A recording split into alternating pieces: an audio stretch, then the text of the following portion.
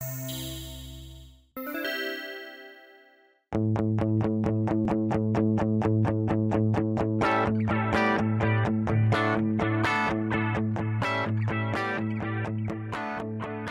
I want to talk about today is definitely technology, but in a different vein than what we've talked about earlier today, and probably for those of you that are deep in the technology space for financial services, probably a little bit different than what you think of as technology. And mine is technology and service. As the Chief Customer Relationship Officer for R.J. O'Brien, I'm responsible not only for the elements of all touch points of the customer, but how that then integrates with the overall business and how the technology plays in. As I mentioned, RJO has been around for a long time, and there are many years that we use technology simply to communicate with our customers. It's not about, I'm not going to talk about trading. I'm not going to talk about ways that we use technology, I would say, in those sexy ways, in those ways that gets business done. This is all about building the customer relationship. There's no doubt that technology runs our business today. It is in everything we do on the financial services side. I would dare say probably in any industry, technology runs it. But we can't look at technology as just the technology itself. Without the human element, the technology is as cold as anything can be, and in many ways can actually serve as a detriment to the overall customer satisfaction. If you really look at what technology is used for in more of an ancillary or a support role throughout our industry, it's everything from sales management, it's true customer service, it's getting in front of the customer, getting to know them better. We're all growing in ways in this industry that we never thought was even possible. So the idea of having a town hall where literally this used to happen now goes through WebEx, it goes through GoToMeeting, it goes through conference bridges that allows everything to pull it together. And it's an interesting spot as you look at your careers and you look at ways that you want to progress in this industry, is finding that sweet spot in the middle. When I began at R.J. O'Brien, I was a technology guy. Admittedly, I ran the dot-com bubble all the way up and down, exploded inside of it. And the biggest benefit that I had was realizing that the financial services industry is one of the best leveraging elements of technology, both from the purest sense, trading, electronic access, all the way down to the support level. And as a young kid coming into R.J. O'Brien in a business that was moving from the floor to the screen, we're building the business in ways that we never thought was even possible. We then come forward and say, how are we going to dovetail this in with this new world? And that's the sweet spot. It's that sweet spot in between where I was able to move forward, utilize technology, and also communicate with the customer. Figure out what that customer wanted. Bridge that gap between these two disparate worlds. One that was definitely tradition. It was rich in legacy. It was personal, along with the technology, which, again, unto itself is cold. It's utilitarian. It's ease of use. It's all about process and programming and access and speed. And how do you take those two elements and stick them together? Because that's the way we move forward.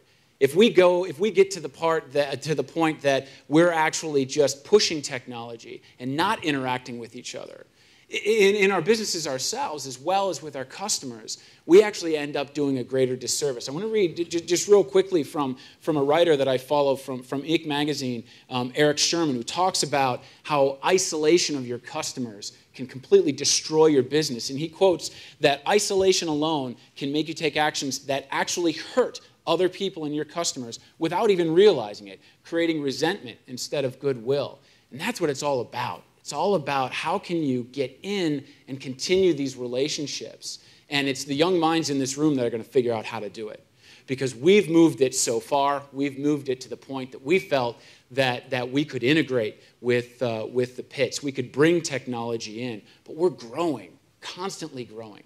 And how do we continue to have relationships? How do we continue to be rich in the way that we deal with our customers, our partners, and our vendors? We all do it. I'm guilty. I mean, there's the idea of sending a text instead of a phone call, sending an email instead of a personal conversation.